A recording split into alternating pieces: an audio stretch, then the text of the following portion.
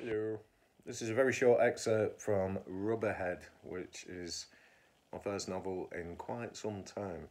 It should be available this coming Thursday in the Amazon Kindle app and then in April in paperback format. This is a very short excerpt, which doesn't give too much away. French isn't impressed, not at all. So Tony told me to fuck off, did he?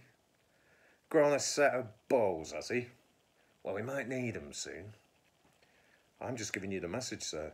That's right, you're just giving me the message. So don't take the piss, looking all smug with yourself. Right, Mitchell? Sorry, sir. I didn't know I was looking smug. Forget it, I'm just annoyed. Here's what's going to happen, pay attention. You take Johnny and Smackhead. I want to know where that Phil is. Also, the lunatic's been released from hospital. We need to know where he is, too. Then what? Jesus, miss, do I have to spell it out for you? You're supposed to be a clever boy. How do we know the other guy's out of hospital? He wasn't there when I took him Lucozade and flowers. How do you think we fucking know? We've got eyes everywhere, son. Where do we start? We find out where that blonde bitch of Phil's is. He's like a lapdog. Wherever she is, he is. Sounds reasonable. Nothing's going to be reasonable soon, mate. I want that bastard Phil dead. And if the Nutter had anything to do with it, which I'm sure he did, I want him gone too. Mitch leaves the office and finds Black Suit and Grey Suit waiting in reception. Johnny and Smackhead.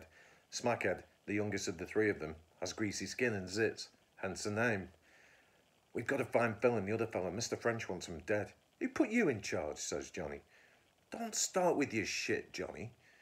Mr. French told me what to do. I don't like it. Maybe you want to go in there and tell Mr. French you don't like it. Johnny thinks better of it, puts sunglasses on and drains his cup of tea. He never tasted right in those bloody plastic cups. So where do we start, says Smackhead. We find the girl. What girl, says Johnny. Phil's girl. Jesus, how many girls are there? You want to know why you're not in charge? Suck shit, ass kisser. French's phone rings and he watches the three men leave the building. Vertical blinds pushed aside by thick fingers. He drops the blind, gets a phone. Perhaps it's that wanker Tony calling to apologise.